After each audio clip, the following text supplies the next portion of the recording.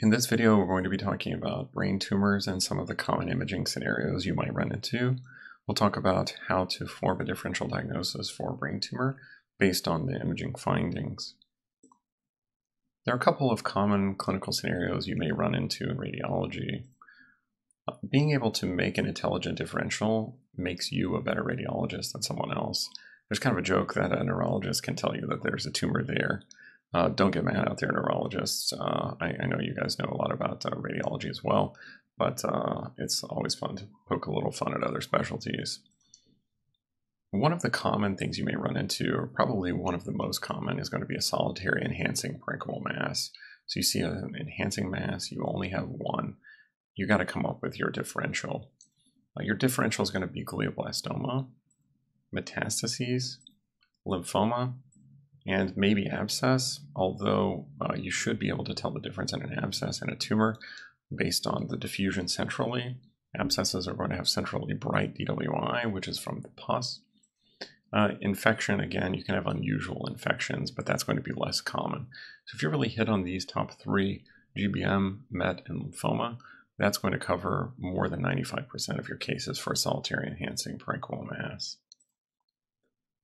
Another common scenario you're going to run into is your multiple enhancing parenchymal masses. That's going to be when you have a similar situation to before, but there's more than one. We've seen that throughout this lecture. Your differential is similar, but the order changes a little bit. When you have multiple masses, you have to favor metastases. Lymphoma can also involve multiple areas throughout the brain. Glioblastomas can be multifocal, but it's going to be less likely. So you have kind of the same differential, but your order is a little different. Abscess, again, is kind of similar to what we were saying before.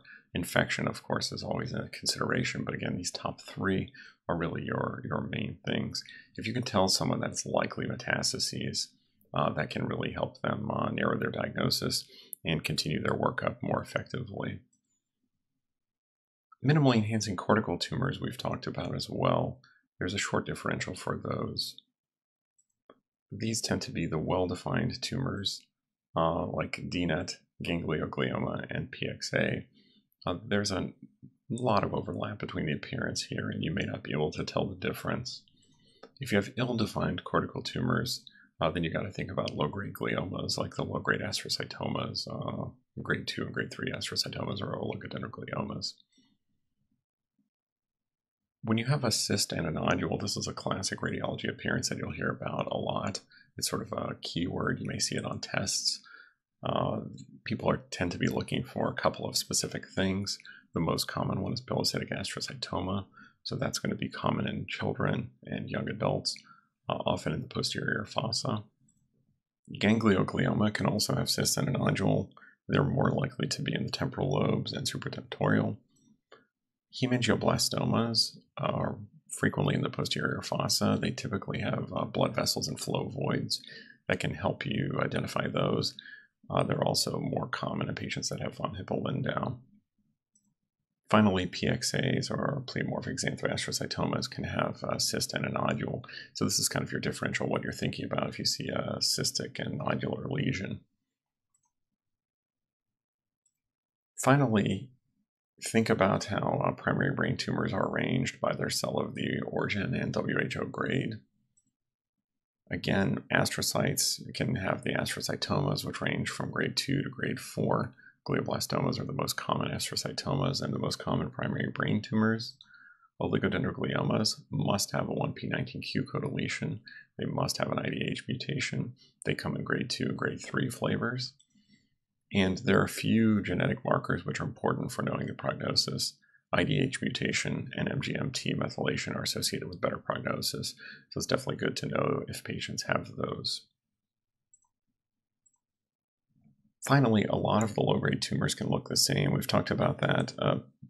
Pilocytic astrocytoma, DNET, ganglioglioma, PXA, they can all be very similar looking. Use some of the features to try to help you make a differential, but ultimately it's not going to make a difference. Finally, there are some other common intracranial masses, lymphoma, metastases, and meningioma. You have to be on the lookout for those. They can mimic the masses we've already talked about, the primary brain tumors, and you want to be on the lookout for those. As one last parting word of advice, if you can give an intelligent differential for these tumors, that's going to make you a better radiologist. It's going to make you more useful to referring providers.